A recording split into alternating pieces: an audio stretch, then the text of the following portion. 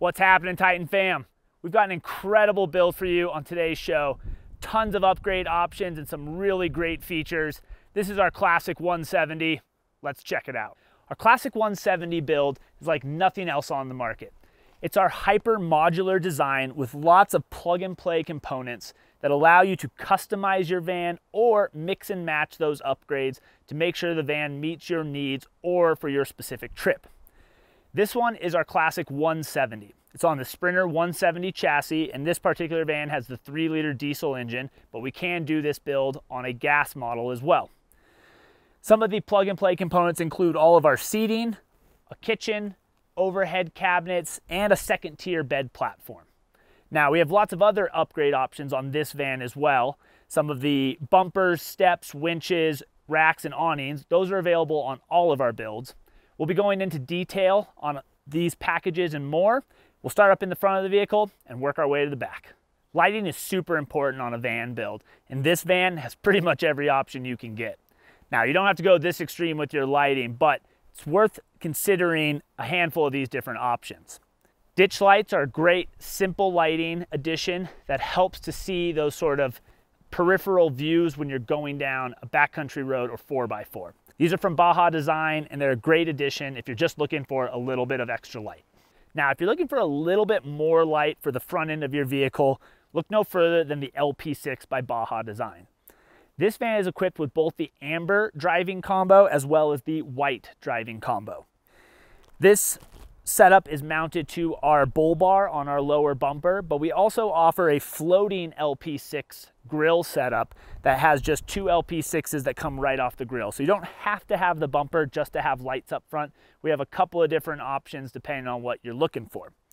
If you do happen to add a bumper, we definitely recommend adding some lights up front because it can make a big difference for those nighttime rides, and especially if you're going to be going off-road, to make sure you can see any sort of wildlife or obstacles that might be in your way.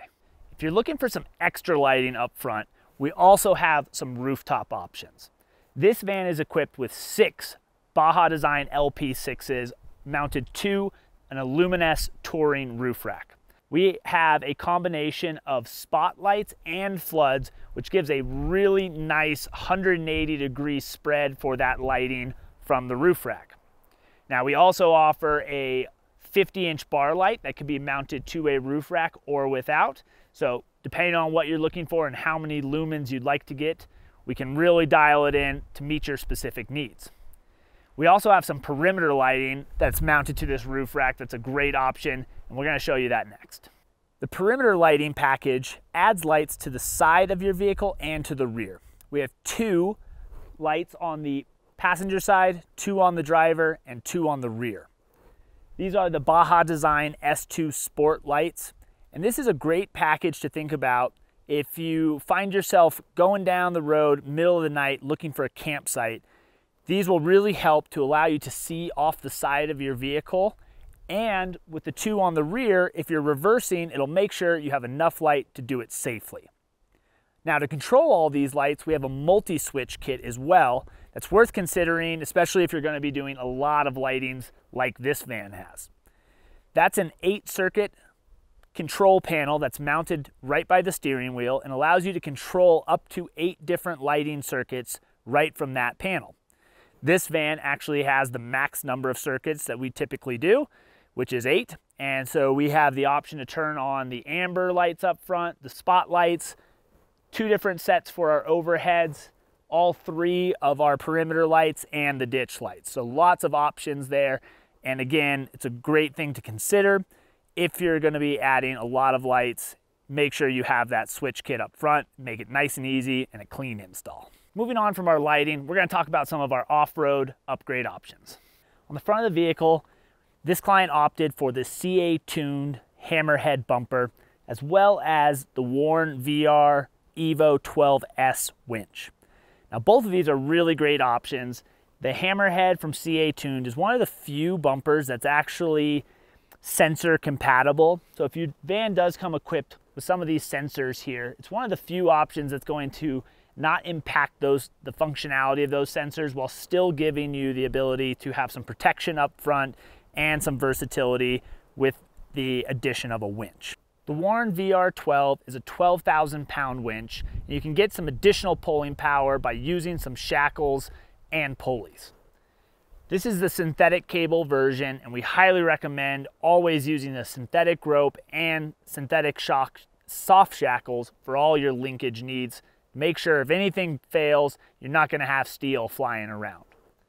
Winches are incredibly versatile and a really good thing to consider if you're going to be doing some off-road driving. These will get you out of a pinch so you're not having to call a tow truck out to the middle of nowhere, and make sure that you can get you and your friends out of there safely. You can add all the off-road upgrades you want to a van, but if you don't get the right wheels and tires on there, you're really going to be hurting. These here are the BFG TK02s, very common and popular tire, and these here are the Black Rhino Arsenal wheels. The wheels are a little less important. You can keep your factory rims if you want, but the Arsenals are a higher end alloy, so they are going to be a little bit lighter and get you a little bit better performance. The rubber is really where you're going to see that performance tick up, and having good traction and a good tread pattern is going to make all the difference. Our wheel and tire upgrade includes all 5 tires for your vehicle, so that includes your spare. You're going to get your choice of a alloy rim from Black Rhino, as well as one of 2 tires. We offer the BFG TK02s or the Cooper Discover AT3s. Those are both E-rated tires, so those are the proper tires for the weight of these vans, and it's a great upgrade option if you're going to be hitting the trails. Although the wheels and tires are probably where you're going to see some of your best traction gains, getting the right suspension is also critical. We want to make sure the suspension is right for the weight of the vehicle. These build outs definitely can add some weight, especially if you're going to be including a lot of gear and equipment on top of that. So we have several different suspension upgrades you can choose from, both from Agile Off-Road or from Van Compass. This van has the Van Compass Stage 4.3, and it's a great kit all around.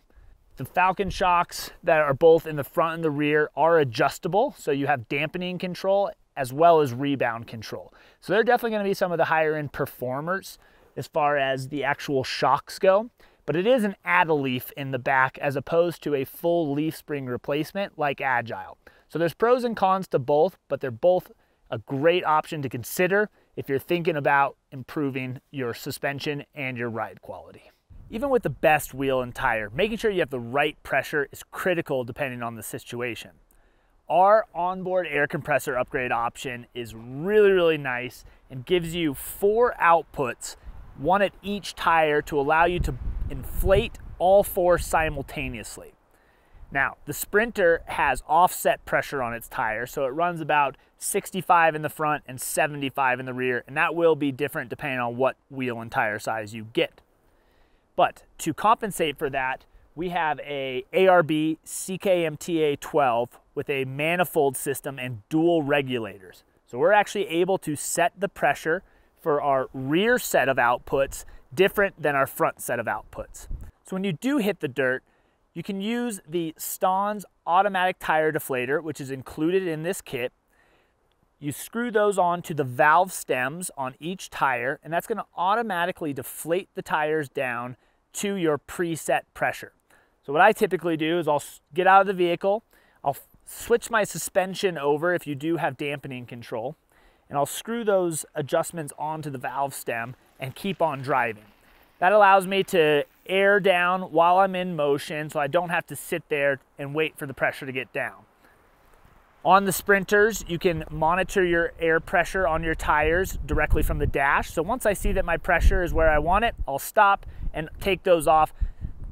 I don't like to leave them on just because if they do have a little bit of an air leak on them, then you could end up with a flat tire before you know it. So it's always best to just get them off of there once you do have that tire pressure down. After you're done driving on the trails and you get back to pavement, you're gonna need to air back up. With our kit, we include 4 air lines that will go into each one of the chucks, so 1 at each tire. When you flip the switch, you'll be able to automatically air up your front tires and rear tires all simultaneously, but to different pressures based on how you set your regulators. We timed going from 35 PSI on all 4 tires back up to our 65-75 and took only 9 minutes to get us back up there. So if you've ever inflated tires before, you know going around and doing each one can be a little tedious, and then you're checking pressures off and on. So this kit takes all the hassle out of it and makes it a really easy option to get aired down and aired back up to make the most of your off-road driving. The two main reasons to air down are going to be for ride comfort and for traction. So even if it's not a crazy gnarly road and you're just going to be going down some washboards, airing down from that 65, 75 to 35 PSI is going to really tame that road out and make it much smoother as you go down, so you're not getting rattled around in the vehicle. The second thing it does is give you a lot more traction, so you're going to get a lot better performance when you are going off-road, especially if it's getting into a little bit hairier terrain. So no matter what the reason is, it's a really great upgrade and one worth considering. So now here you see we have quite a few different accessories installed on the back of this van. We have our 30-inch rear cargo box mounted onto a B2 carrier from Owl Vans. Up top here we have our one-up trays, so we can store up to 2 bikes above our box, and that's why it's called a B2 for box and bikes. But there's also options to do a Sherpa on this side or some of the different backpack options from Luminess. Here on the driver's side, this client opted for our rear tire and ladder combo. So there's a ladder that allows access up to the back of the roof rack, as well as moving the spare tire out from underneath the van up to the back. Now this tire will fit underneath if you don't want to move it to the back. These are 275/70 R17s, and we do have the ability to modify the spare tire cage to make sure that that tire will fit without any issues. But a lot of people do like moving it to the back here to make it even easier if you have a flat and need to swap it out. There's also options for this back door here to add boxes or the Sherpa for recovery equipment, including additional fuel, max tracks, high lift jacks, etc. So lots of options here on the back doors, and this is really another great place to be able to customize to make sure you get everything you need and have the equipment where you want it on your van. While the back door ladder is a great option, that first rung height is quite tall. A side mount ladder is another good option to consider if you're going to be frequently going up and down to access storage on top of a roof or roof rack. This is from Luminess, their side mount ladder, and that first step height is really low down and makes it really easy to get up and down to your rack.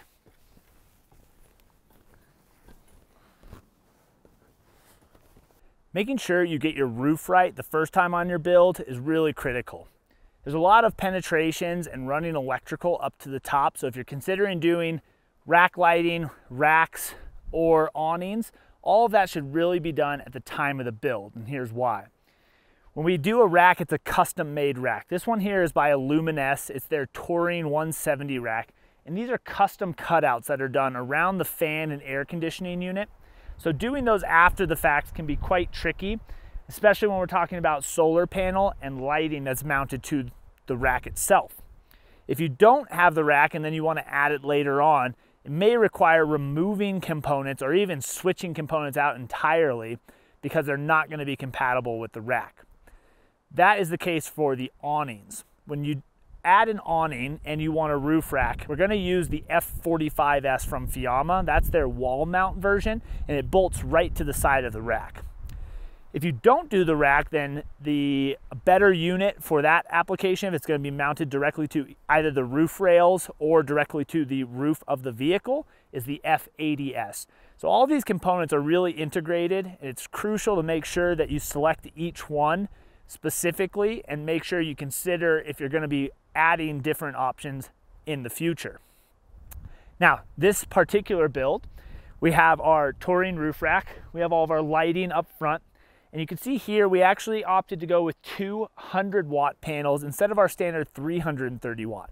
And that's to make sure that we left all of this open decking up here to really make the most out of the roof rack. On a 144 build, if you stick with the 330 watt panel, it essentially takes up the entire roof space, especially if you're getting an air conditioning unit and or a fan. By switching to these two 100 watt panels, while it does reduce your overall solar, it really gives you a lot more usable space up here, whether you're accessing storage or you're going to be towing rafts or kayaks around. So it's a great option to switch these out, move them up here tight around the side of the fan, and open up a little bit more space for all of your stargazing and storage needs. All right, while we're on the roof rack, you've probably been wondering what this giant can thing is here sticking up. And this is a cell booster. Cell boosters are going to give you a better range for your cell phone by adding an antenna, which this is here on the top of your vehicle. This one is one of the longest range antennas, and that's why it's so tall. It is pretty flexible, so it will bend all out of the way if you do happen to find a branch or something with it, so don't have to worry about that. Inside the vehicle, there's another antenna that will repeat and boost your signal from your cell phone. So what that's going to do is going to eliminate some of those dead spots. So when you're going down the road and you're talking on the phone and you drop a call or you lose connection temporarily, a cell booster is going to do a pretty good job of eliminating those altogether. It's also going to give you much better reception in areas where you have 0 or even 1 bars. Now, it doesn't make a signal out of nothing. There has to be a cell tower for it to connect to. But if normally in some area you're going to have 1 bar, you may get up to even 3-4 bars by having this cell booster. Now, this cell booster has one of the longest range, so whether you're going to be working remotely or just need that sort of connectivity with your phone, definitely worth considering a cell booster option. All right, I know we've been spending a lot of time on the outside of the vehicle, but I promise the inside's just as cool. Let's check it out. Up in the front of the vehicle, we upgraded this with our premium sound system. The factory system from Mercedes leaves a lot to be wanting. And so for this build, we've replaced all the front speakers with some Alpine R's. We've added a 8-inch subwoofer behind the driver's seat and added Alpine speakers in the rear. This really improves the sound quality in the van and gives you some really good listening to bump those tunes. Now, with all this invested in this vehicle, it's worth keeping it safe. So on this rig, we've also added a full security system. This includes motion alarm and GPS tracking to make sure you keep your investment safe and always know where your vehicle is at. Moving on to the rest of the vehicle, you can see we got seats. This van right now is set up to carry 7 passengers, but we actually have the ability to add another 2-person bench for a total of 9-person capacity. Now, sleeping 9 in here is not really a possibility, but our vans are designed to be used in lots of different scenarios. So whether you're just toting family around for the weekend or you're heading out on a long trip with just 2 people, with our plug-and-play componentry, you can dial it in for whatever you need. The one thing you must select during your build-out is the flooring. This is our excursion floor, which includes 2 sets of L-track up front and another set of L-track by the bed between the wheel wells that'll allow you to mount seats in all of those locations. Now, we have 4 different floor options you can select from. Our base package includes only 2 sets of cargo L-track in the back underneath the bed.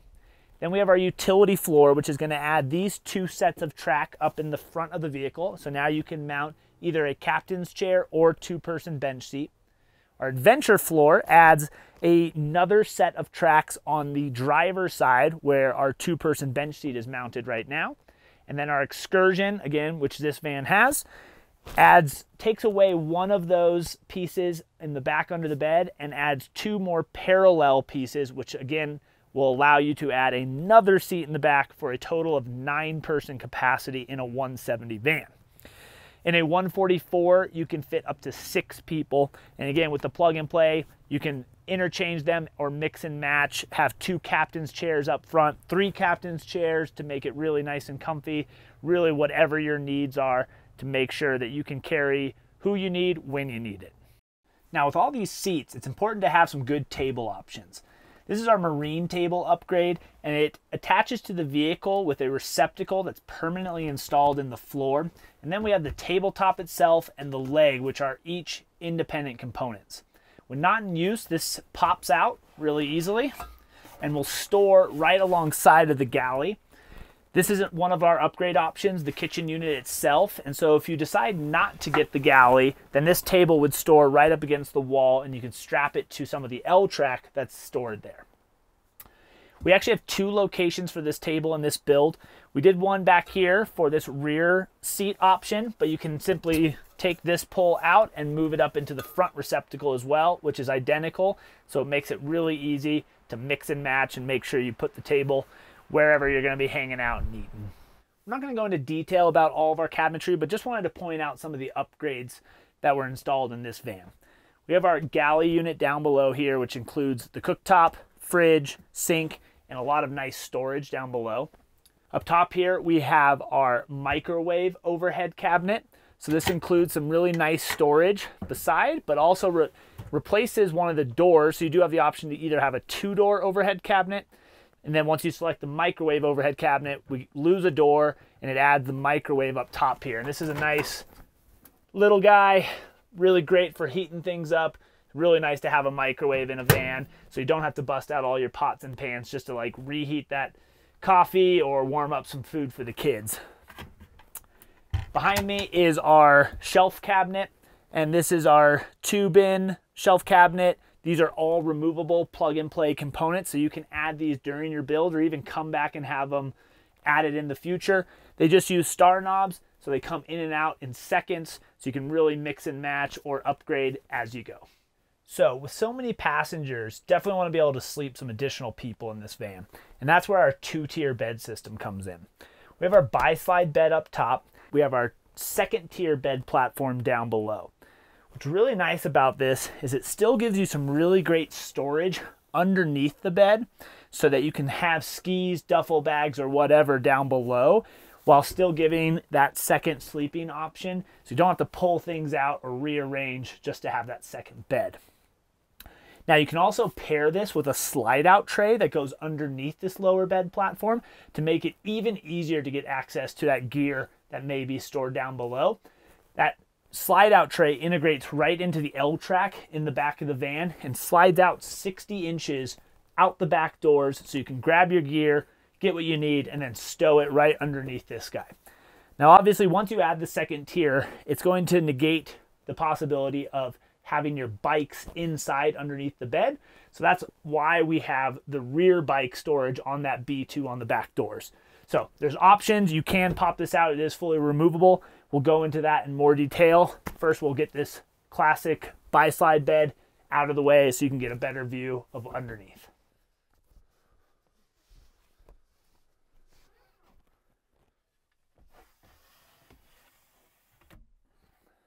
With the bi-slide out of the way, get a little bit better view of the space underneath here in the 2nd bed. So it is tight underneath here, but it's definitely enough space when you slide underneath. Even if you're a side sleeper, you'll have plenty of room to be able to kind of cozy up underneath here, and it's really going to be great for kids if you're going to have some additional people sleeping inside. When that bi-slide is pushed all the way, you can flip around as well, have your heads towards this side. Might feel a little bit more spacious that way as well. Although it's also a lower bed platform, we wanted to try and make it multifunctional. So it is fully removable. So we have these pins here in the side, which will allow you to unclip it and fully remove each decking section. And if you want to leave it in and have some additional seating or hangout area, especially if you're not going to have this back seat back here, you can convert this into a little couch by pulling this guy up, tightening down the straps, and now we got a nice little hangout spot in the back of the van, and people can be hanging out in the front. Really creates some kind of multi-dimensional space in here and gives you different options for hanging out, especially when the weather gets nasty outside. All right, thanks for watching, everybody. There is so much on this build that we didn't even get to. We got bug nuts and side steps, all sorts of things. Way too much to cover in this one video. So if you want to hear more, hit that like and subscribe button so you don't miss anything, and check out some of our other YouTube videos. Also, look us up at titanvans.com where we have lots more info on this build and others. Now, we got this storm coming, so we're going to hit the road. We'll catch you next time.